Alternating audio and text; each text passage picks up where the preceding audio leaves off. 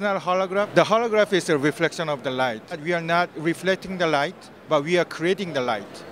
That's why you can go around and then you watch the image from any angle. You see the image as if you're seeing in the true world.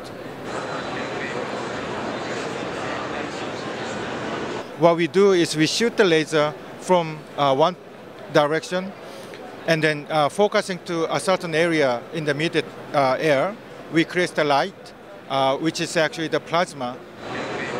So it's not a consumer level available type of the product, but sooner or later we will move to that stage.